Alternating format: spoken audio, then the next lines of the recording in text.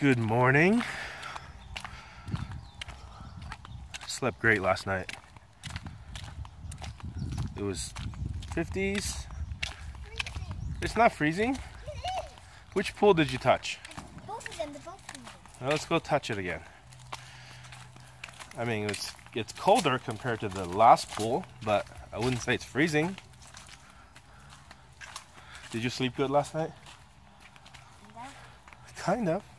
Wasn't it nice that I wasn't burning hot? That's what it was. It was like a real comfortable temperature-wise night. And we didn't have to be kicking off our sheets and sweat while we're laying in bed. That's nice. It's not freezing. It is. It's cold. You're just crazy. I think you're just used to having that like super hot water at our rental place. It is not freezing. My foot is in an ice cube right now. Okay. Always the drama queen. It's freezing. If you wanted to swim, we could swim and then leave. You don't think that could happen? Maybe. But I think we'll leave because this town that we're in is still south of Mexico City and there's a lot of traffic to get around.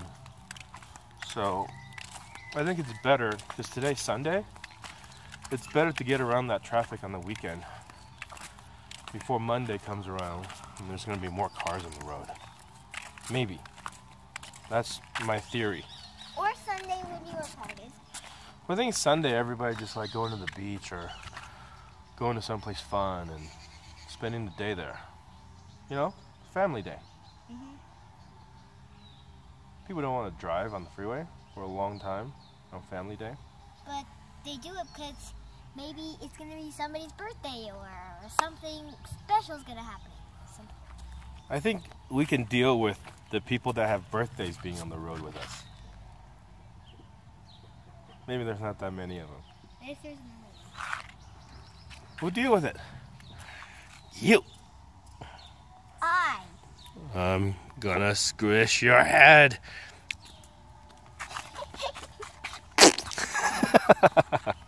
More than half of yesterday's drive was on the toll road, which was better than the first half, because if you've never driven in Mexico before, you wouldn't know this. All the non-toll roads, especially when you're near any kind of a building at all, are full. I mean, literally full of speed bumps. And not just regular old speed bumps. Some of them are giant, and most of them are not labeled. And they're not, I mean, they were painted at one point to show people where they are. So, if you've driven a lot in Mexico, you would have experienced coming up on a speed bump, not seeing it, and going way too fast and just plowing through one. That is not good for your car. So, I was really happy when we got to the toll roads, even though it cost money to drive on it, because there are no speed bumps. But the stretch that we were on yesterday, there was a good stretch where just constant construction, potholes, and it's really poorly maintained. It makes you kind of feel like, why am I paying for this road? But there are other reasons. You pay for toll roads in Mexico because there are no speed bumps, albeit they might be in poor condition if they haven't been repaired. Also, you do it for the safety. It's much safer to be on a toll road than you are on a side road, just because they have these people that are out there just to patrol and, you know, to make sure that people are safe. They're not out to give tickets or anything. They're trying to help people out.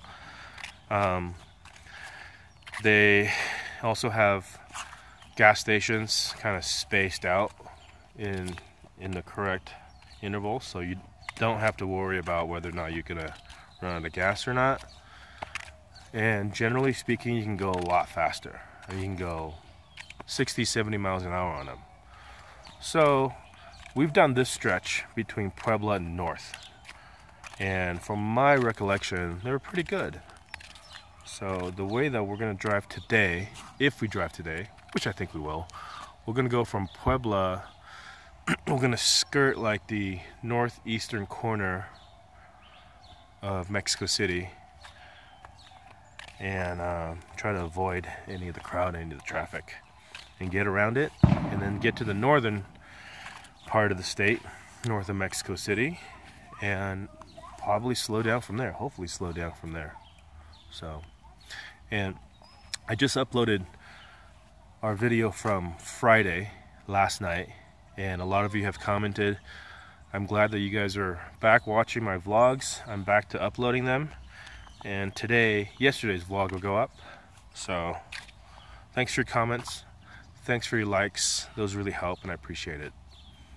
It rained last night, all night pretty much. Well, it definitely rained. It was definitely raining when we got here, and it was dripping. Didn't hail. It was just dripping a lot, so we couldn't leave anything out. When we stay overnight, like in a parking lot, like a Walmart or a truck stop or something, we don't want to leave anything out either. So even though we have stuff that's packed into the back of the camper just on the floor, like our chairs, our tables, our ladder and stuff like that, we need a way to be able to have nothing sitting out when we're camping. For nights like last night, even though we're at a campground, normally we could just let the tables and chairs out. When the weather's not great, we got to be able to pack it away. So they go inside the truck, which limits how much stuff we can carry, which is great. We actually need to get rid of more stuff to make that process a little easier. It takes a little bit more time to pack it up for a drive, but we've gotten down pretty good. 15 minutes or so, we can get up and going.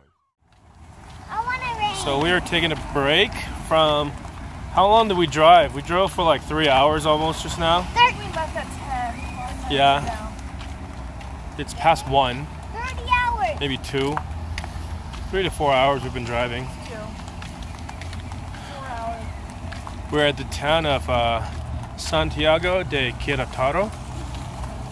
It is north of Mexico City now. We're on our way into northern Mexico mainland, and it's been a while, but we're back. Mexican Costco hot dogs. There she is. Mexican Costco hot dogs. You guys happy to be eating at Costco? Thumbs up. This water is so hot. It's a good jacuzzi. I think they switched the water plumbing between the jacuzzi and the pool, because the jacuzzi is actually cooler than this pool.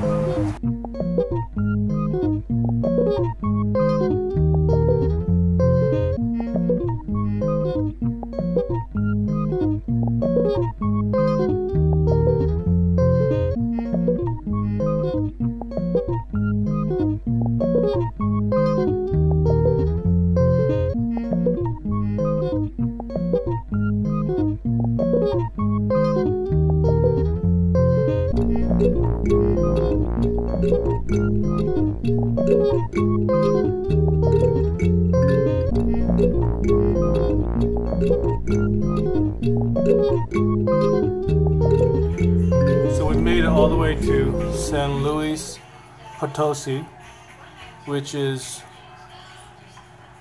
I want to say we're about 450, 500 miles from the U.S. border at Laredo, Texas, or Nuevo Laredo, Mexico. So we're real close.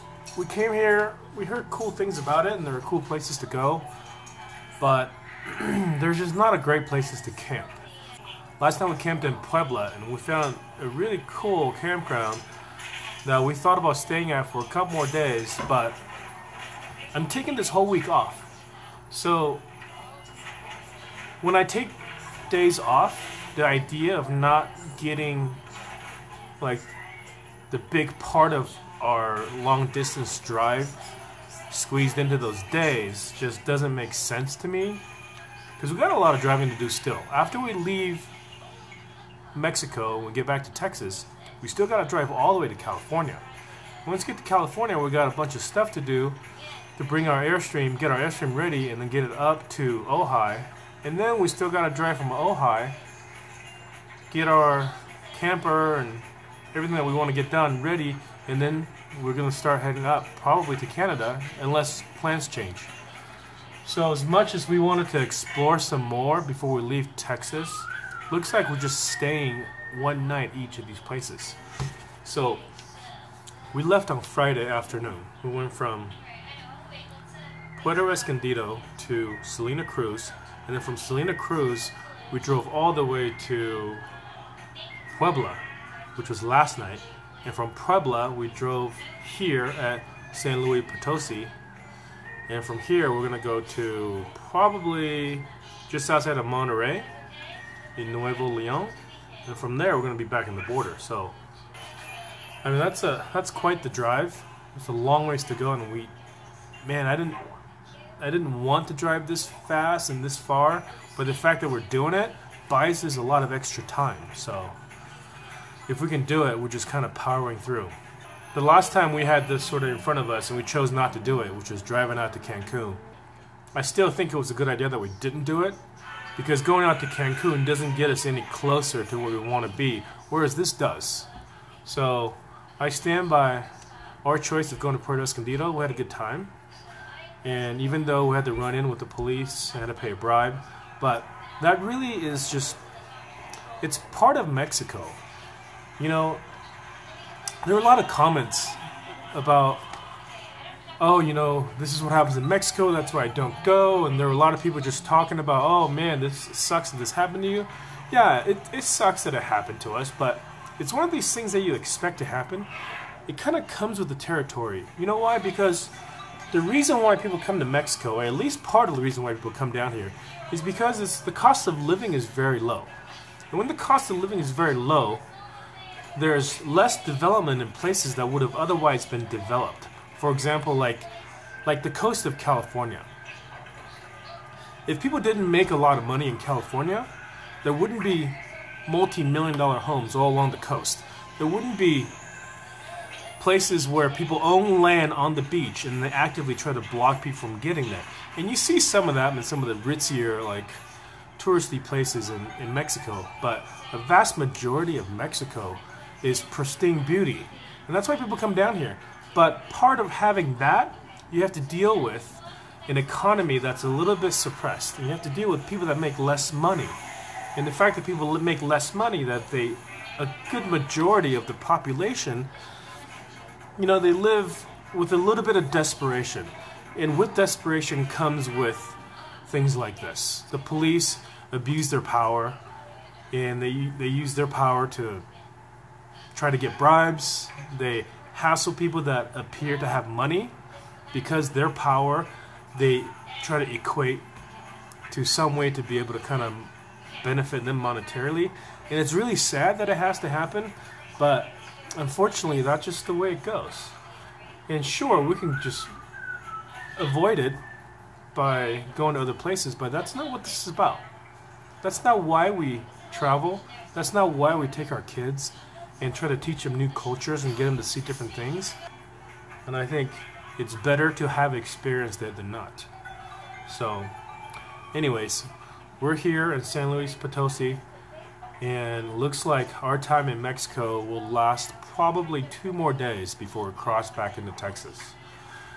And from that point on, our driving is not over. There's a lot more miles ahead of us.